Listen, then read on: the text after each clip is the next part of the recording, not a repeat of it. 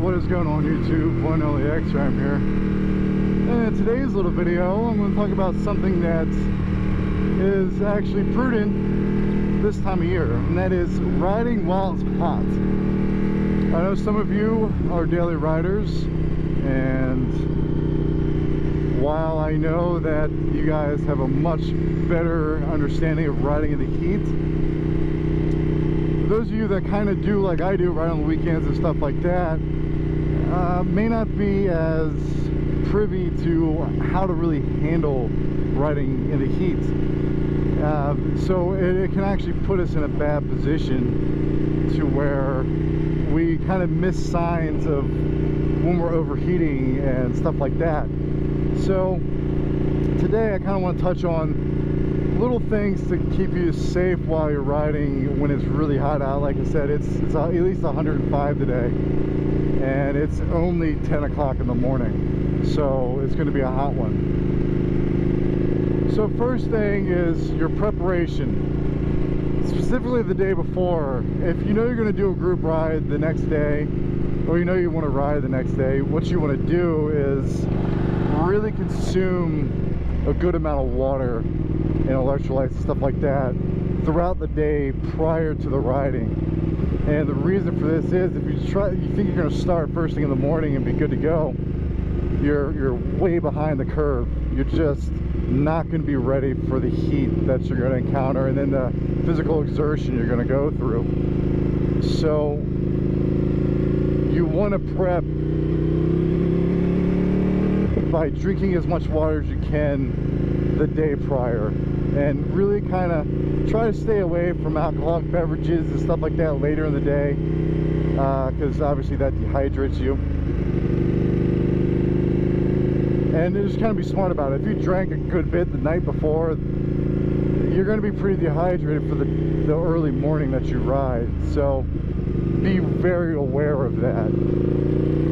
Also, if you decide, one of the people that do bar hopping as you ride, which is I think really stupid, I highly encourage not to do that, especially in the heat. In Arizona, it's a very dry heat, which means it sucks the water out of you, and you almost don't become aware of how dehydrated you actually are. So that's the first bit, preparation. Make sure you drink a good bit of water to make sure you're hydrated prior to even starting.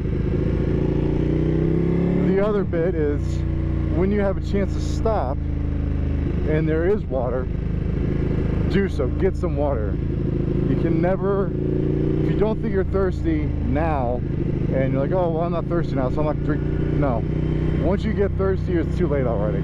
You're behind the curve and you're already going to be in trouble.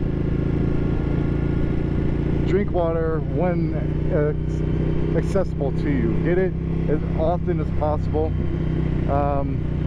Really, if you can, bring a backpack and put some water bottles in it. I don't do that. Well, I used to when I would do 400-mile trips in the summer. When I lived up in Phoenix, I would bring 2-3 bottles of water with me, and then I get another one when I stop for gas. You know, just kind of keep it going so I just don't run out. Kind of prepare a little bit ahead. You know it's going to be hot, so if you don't think the heat's going to be a problem, you're sorely mistaken. It always is. Your bikes get hot, you exert energy, and the sun will sap out all of that water that you had in you. Will just evaporate it right off your skin. Even wearing a jacket, and that's my next point, is wear gear. A lot of people think that when you wear gear, you're going to overheat. The reality is, when you don't have the sun on your skin can regulate your body temperature a lot better. Granted, you don't want super tight fitting clothes, like on your arms and chest and stuff like that. You want a little bit loose, you want them to breathe.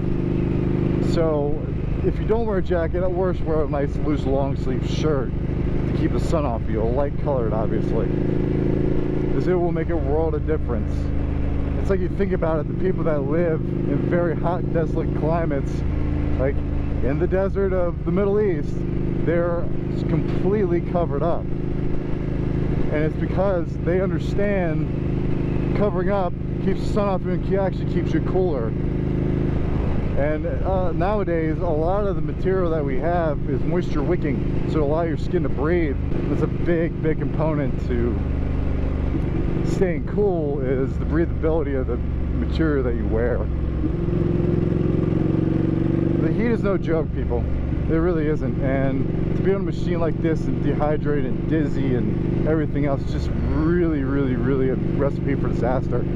So those of you that ride during the summer, really keep in mind, you know, how long your trip's going to be. Really plan out, and because it can be as dangerous as when people go hiking and get lost and end up needing rescue in the summertime. It's that bad, honestly. People will die doing this, and you just don't want to be one of those people. So with that, you all have a good one. It's a beautiful Father's Day. You guys enjoy yourselves, ride safe. If you like the video, hit the like button. If you like it, subscribe. If you don't, hit the dislike button. Still subscribe. There might be something you do like. Y'all have a good one. Later.